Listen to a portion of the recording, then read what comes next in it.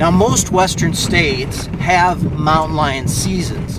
Some allow hounds, some don't, but they still all believe that there needs to be management in mountain lion densities, mountain lion populations. Cleave, he's seen this firsthand, not only as an outfitter, but he's worked on a lot of ranches, worked in ranch country all his life.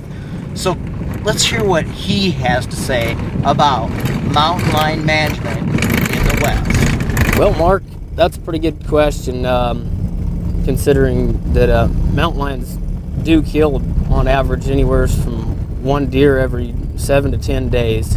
A female with yearlings can kill up to two deer per week. So if not kept in check, mountain lions can really hammer mule deer population, elk population, bighorn sheep populations. So they do need to be kept in check. And myself, I'm crazy about mountain lions. If they didn't exist, I wouldn't be doing this right now. But they do need to be kept in check.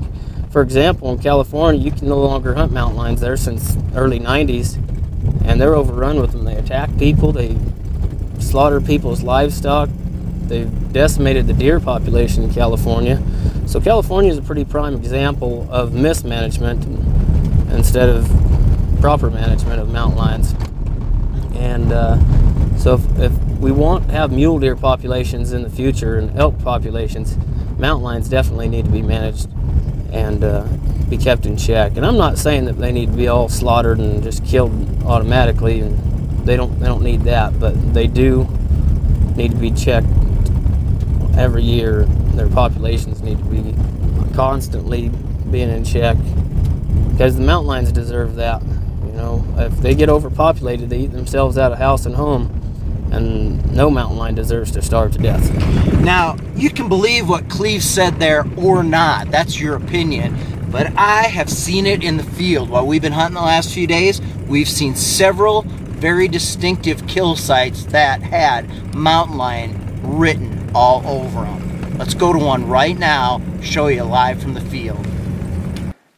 So we're riding along in this brush, and Cleave finds a mountain lion kill.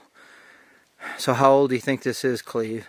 Oh, I'd say a couple months, probably a couple months old. Apparently this mountain lion had killed this deer off in the brush someplace on this hillside and probably stashed the kill and fed on it and ate most all of it.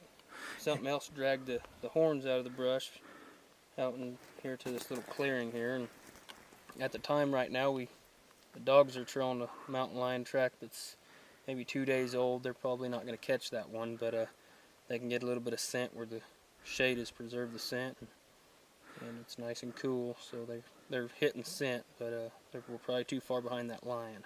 So when lion numbers are high, obviously these lions can be hard on deer, and especially, you know, a deer like that could have been a trophy class deer in a year or two, probably. Yeah, more than likely it could have turned into a real nice one.